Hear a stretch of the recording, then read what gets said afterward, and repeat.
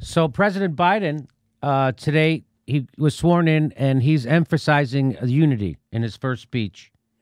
To restore the soul and secure the future of America requires so much more than words.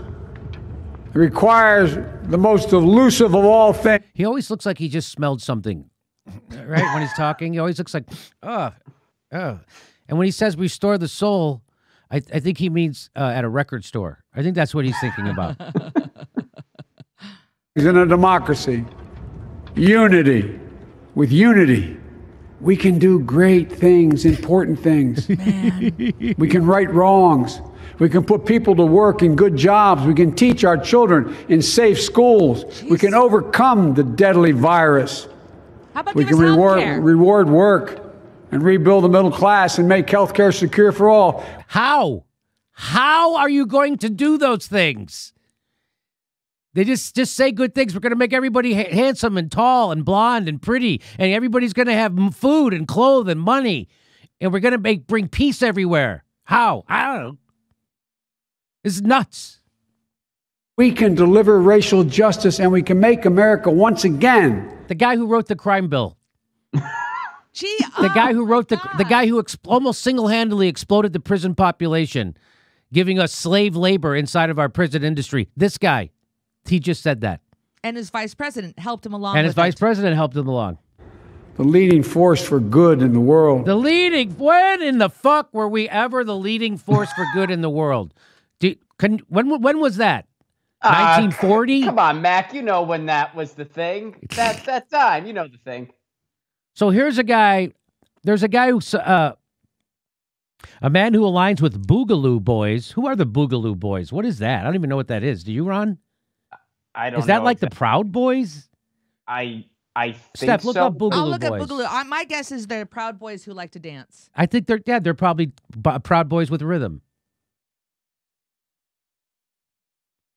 So this guy went to the state capitol in Michigan, and he gave this speech. Now, Ron, I want you to listen to this speech and tell me how much of this you agree with. Because we're told these people are maniacs. Yes, they're loosely organized, far-right, anti-government, and extremist political movement in the United States, according to Wiki. Okay. So here's what he says. Antifa, Boogaloo, and right-wing militias, they are the antibodies, not the disease that is destroying our country.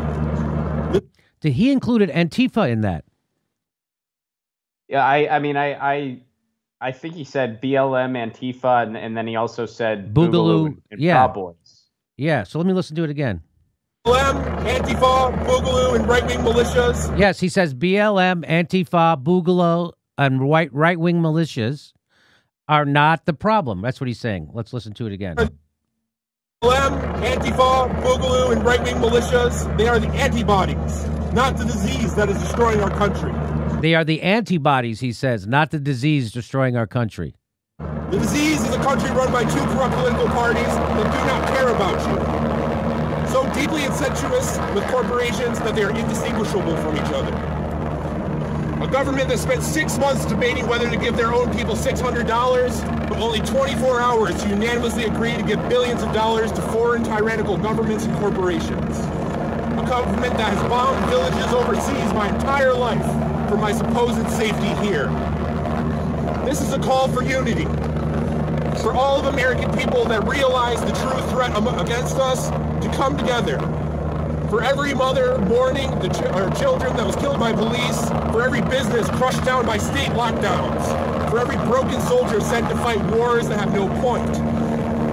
This is our last chance to avoid either a tyrannical government or a bloody and pointless civil war among American people who do not have that much against each other and have more in common than they realize. And a message to the government. We come in peace. We do not intend to commit violence, but I am pleading with you, with tears in my eyes and cracks in my voice. If you continue to oppress the American people, they will remain rational no longer. Thank you. What do you mean by that?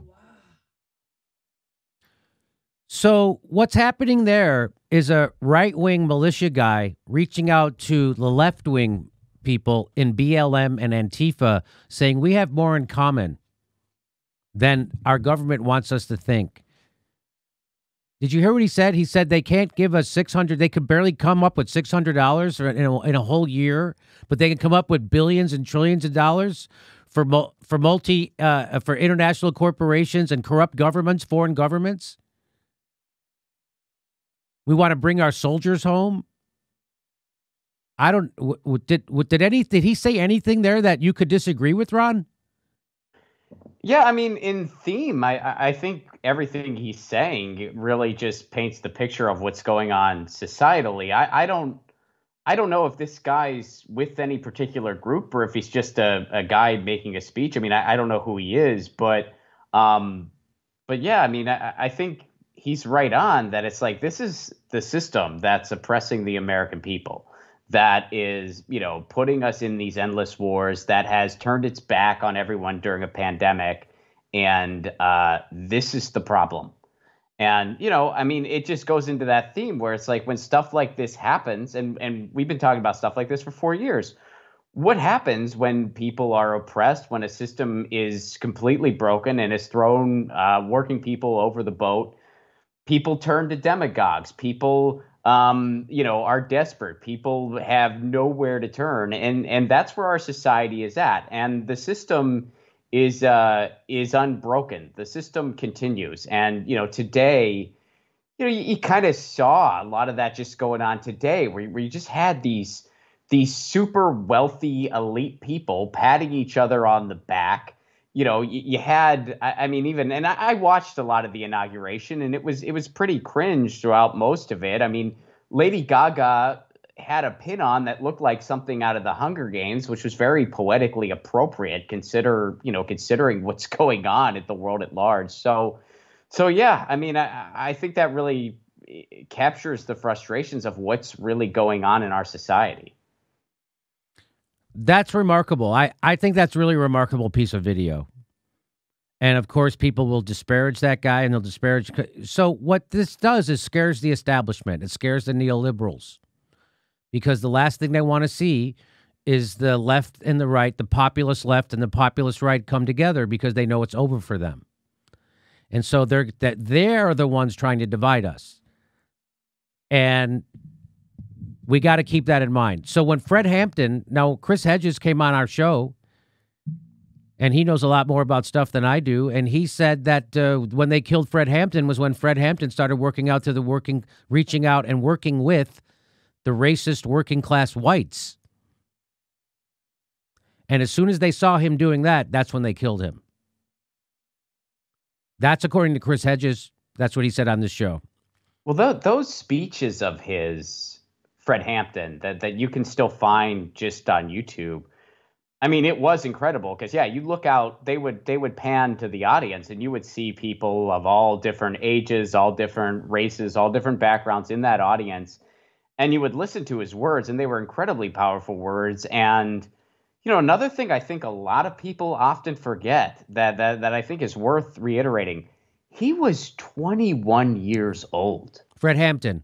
21 years old he was. I mean, it's so tragic and just heartbreaking, what happened, of course, but it's also just, I mean, it really just humbles you. Like, wow, that guy was 21 doing that stuff. It's just incredible to just think of what he could have gone on to do had they not murdered him.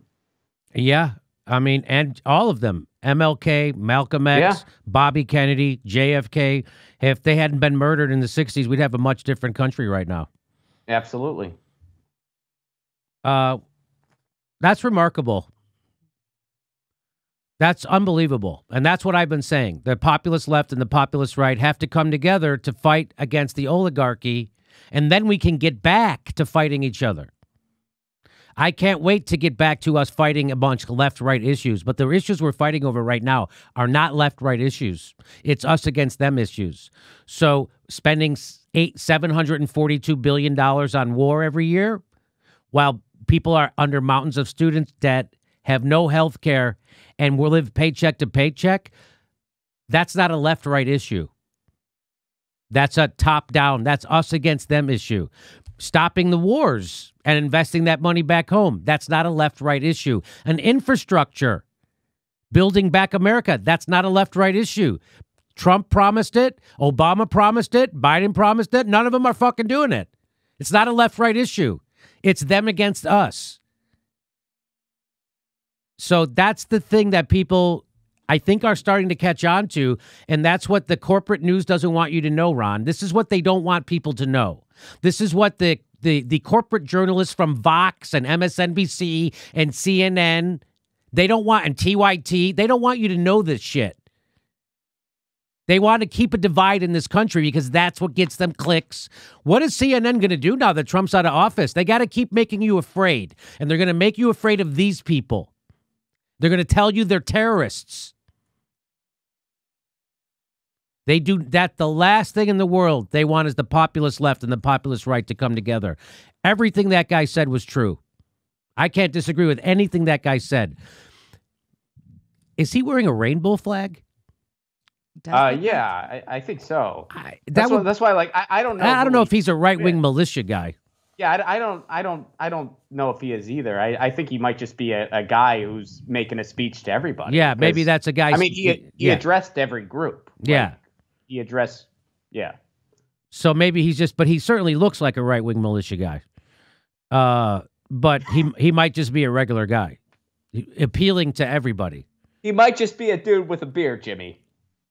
Well, he is wearing isn't he wearing like army gear and stuff like that? It's hard to tell. I mean, yeah. I mean, I see the rainbow flag, but right, he's got some looks camo. like some paraphernalia. He's got some camo on and some stuff. But yeah, he does. Yeah. He does have the pride flag there, right? That's what that is, right? Mm-hmm. Okay, so he's probably just a dude, and he's probably he's a dude spitting some truth, man. And he's wearing maybe he's trying to do the thing where bring people together. Maybe he's actually that's how you bring people together. You say, hey, it isn't them, and it's not Americans against Americans. It's us against the ruling elite. That's how you bring people together. Now, what Joe Biden was doing was just empty platitudes. That guy was actually saying stuff. Hey, everybody, this is the part where I tell you where all our live shows are, but there aren't any. And then this is why I tell you to join our premium program and get extra content, but nobody's got a fucking job. So just enjoy the video.